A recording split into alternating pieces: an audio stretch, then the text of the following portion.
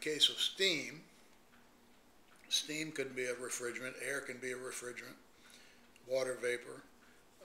We'll get into refrigerants in a minute. But when you boil water on the stove, you add heat to it.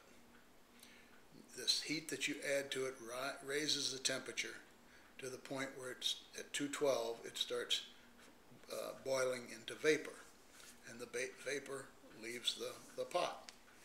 If that hits your hand, it's hot for two reasons. It has sensible heat. The steam is hot. The steam is certainly 212 or something less than that because it's cooling off.